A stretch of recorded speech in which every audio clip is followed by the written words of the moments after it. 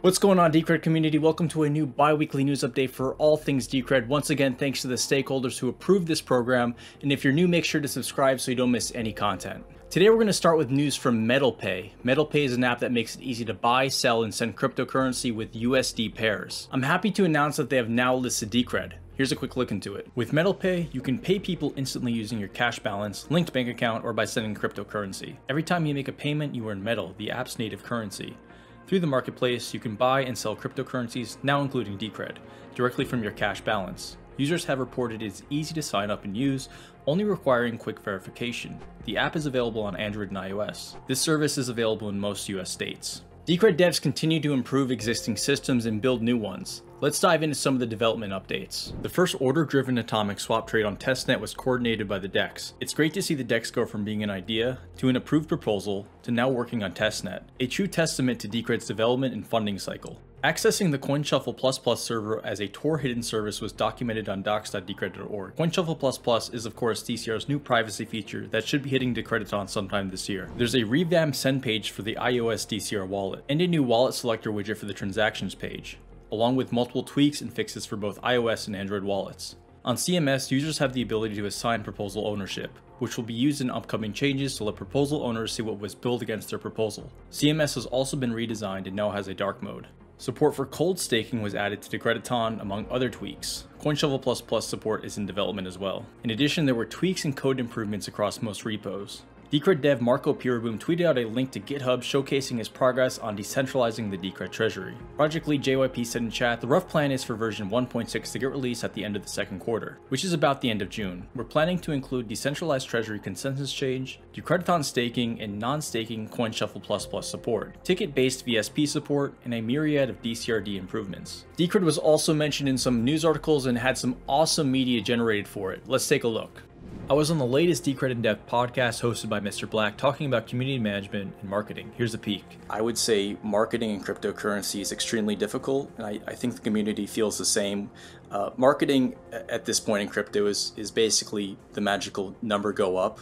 You know, the exchange rate goes up and people get excited, but I feel like what the project's doing by just constantly putting out quality media is probably the best approach. Yeah, I agree. There's no silver bullet for the bear.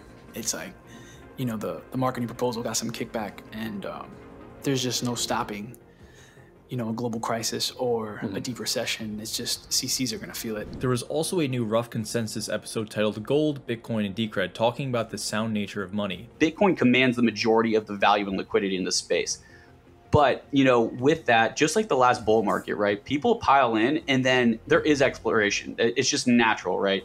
And people will end up landing in other stores of value potentially in the cryptocurrency space where they actually find the most assurance. And I think that's where I think, you know, when you start talking about Decred, it's actually pretty unique in that regard. And it's a great, you know, side, Robin to Bitcoin's Batman for the time being, right? Yeah, most definitely. And I think for Decred, you know, it falls into that basket of, you know, it is speculative, right? And this market is speculative. It's driven by speculation. I don't think that the whole world is going to lump all of their eggs into one basket. Chinese news site 8BTC published an article titled Cryptos and Coronavirus, What We Learned from Foreign Communities, where they interviewed various project leaders. Decred's project lead Jaikyo Kampayat said, "Inflation undermines the value of anyone holding fiat currency denominated assets, and I expect this will drive interest in cryptocurrencies, particularly those with deterministic and finite issuance schedules like Decred." He also touched on Decred's unique decentralized contribution model, stating, "How things work out with COVID-19 is still very much uncertain, so a post-COVID-19 world depends very strongly on what happens. What is certain is that the ability to work on remote is rapidly becoming more important, and this is something Decred already excels at. The economic pain of various quarantine policies will continue to damage business models that depend on large amounts of leverage and credit, so cryptocurrencies like Decred that are self-funded will continue to operate smoothly."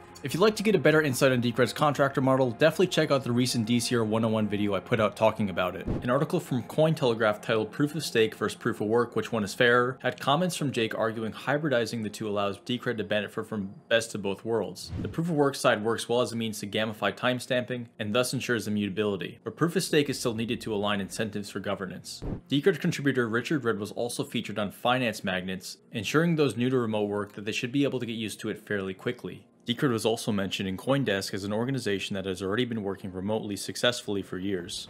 Phoenix Green wrote up an article on Medium.com titled Finance 2.0 where he talks about researching investments in crypto looking at a few different variables. He concludes by saying, from my current research, it is obvious that Decred is one of the most undervalued projects in the space. Decred is currently my #1 hold and has the development and funding potential to become increasingly valuable as the space matures. The NowPayments payment processor that was launched in 2019 by ChangeNow now supports Decred among 40 other assets. Decred Power was released by Rayday Group. This is a huge resource hub for the community and future newcomers. This greatly shows the strength of resources offered around Decred. The website is well organized and structured, definitely check it out. Contributor B put together a great wiki page on GitHub giving answers to the general misconceptions people normally have about Decred, such as Decred is a fork of Bitcoin. The answer is no, it is not a fork of Bitcoin. Check it out to learn why. Now it's time to take a look at Decred's off-chain public proposal system Politeia. There were 2 new proposals submitted for discussion, 2 proposals that finished voting, and 1 proposal that was abandoned. First up is the high-profile billboard marketing campaign from Remio. This proposal requests $24,450 to run a billboard marketing campaign with 50 billboards in Hollywood and West Los Angeles for 4 weeks to build brand recognition and meaningful growth. Remio says as the global financial system continues in decline, an influx of new interest will enter the crypto space. It's imperative we build top-of-mind awareness to the Decred project to stand out amongst the collective noise. Billboards are non-invasive, cost-effective, and provide a high level of consumer exposure. Remio believes the LA area to be a good choice for the billboards, as it is home to many wealthy individuals with disposable income and a high risk tolerance for speculative assets.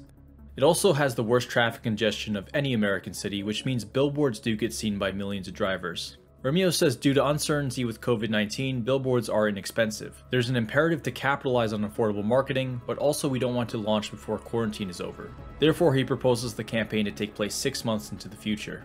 The costs of this proposal include the billboards themselves, design, printing, and materials. Thus far, the top comment says, billboards are expensive, they also only have a short viewing time, so they can't be used to provide a complete selling pitch for a product, especially something as complex as Decred. Brand awareness says nothing if there isn't something else to move people into action. In summary, billboard advertising to the general public is too early at this stage. Other commenters expressed support, saying, I like the idea and would vote yes, and I love this proposal. Though overall, many expressed concern over whether this is the appropriate time for something of this nature. Remio defended himself by saying in LA, Bitcoin and blockchain are no longer abstract buzzwords. We're home to hundreds of crypto startups, meetups, and we also host the LA Blockchain Summit. The Summit and LA Blockchain Week are scheduled for October, so the billboards could galvanize overlapping interest. Second is the Decred content marketing with Crypto Noticias proposal. This proposal requests $5,900 for a content marketing campaign with Crypto Noticias, a popular Spanish-language cryptocurrency news site. Items covered by this budget include a Cryptopedia page, tutorial and video, and 2 search engine optimization articles, to be published as sponsored content on the Crypto Noticias site. Crypto Noticias says by doing this investment, the Decred community will receive a long-lasting increase of Spanish users due to the publication of evergreen content in a highly visited and respected crypto news outlet. They also claim a reach of 400,000 monthly users spread across South America. Thus far, comments have expressed scrutiny over the size of their following, noting that their tweets have gotten little engagement and whether or not it's right for the Decred project to pay for news articles. Crypto Noticias responded by including more metrics of their community size and stating that they would be unable to generate this media for free, needing treasury funds to make it happen. The PolisPay app proposal has not seen any activity in 25 days, nor was it put to vote by its author, therefore it has been marked as abandoned. My speculation is the author decided not to go through with the proposal as none of the initial comments were supportive. The DCR comic, a visual guide to Decred Season 2 proposal, failed to pass quorum, with only a 19% voter turnout. There were 3,926 yes votes and 4,009 no votes. The Decred Daily Initiatives proposal also did not hit quorum with only a 17% voter turnout. 3,066 votes were cast for yes, and 3,938 votes were cast for no. There was also some research updates from analysts Checkmate and Permeable Nino. Permeable Nino released a new research article titled Decred On-Chain, Strongest Hand Market Cap and Ratio, where he continues his on-chain research to include ticket funding rates, hodler conversion, and valuation for a fairer price that differs from typical markets. He concludes the article by saying, Decred's on-chain data continues to show a level of coherency that doesn't cease to impress. From tickets to standard transacting to block rewards and all three combined, the rabbit hole shows new depth upon each free visit. Checkmate had an awesome tweet storm showing the world just how secure Decred is against a 1 hour 51% attack, with Decred being 54 times more expensive to attack than Bitcoin. He bases these figures off the new 51% attack chart from DCR Alpha. Now let's take a look at statistics for supply, staking, mining, nodes, and exchange rate for the month of March.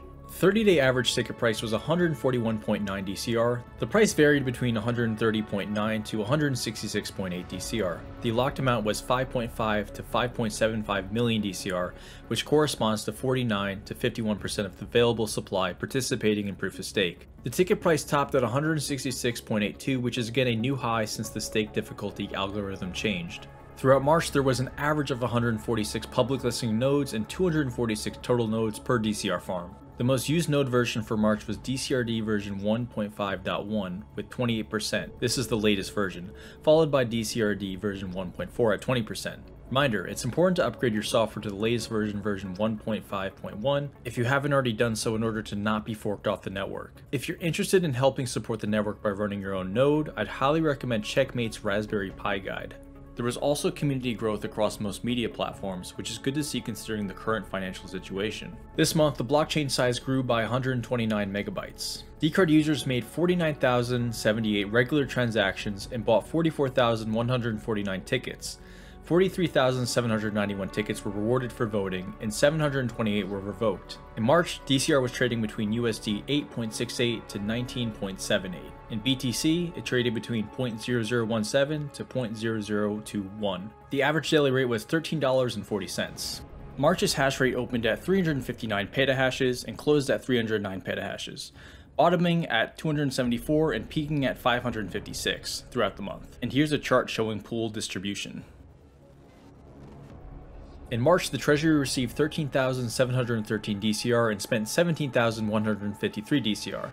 Using March's daily average DCR USD rate of $13.40, this is 184,000 received and 230,000 spent. At February's average daily rate of $20.48, the USD figure billed for work completed in that month is $281,000. As of April 16th, Treasury balance is 628,660 DCR, or 7.85 million USD at $12.50. Thanks for tuning into this week's news update. If you'd like to learn more about Decred, be sure to head over to decred.org and also join the chat at chat.decred.org. Remember to keep staking, and best of luck to everyone in quarantine.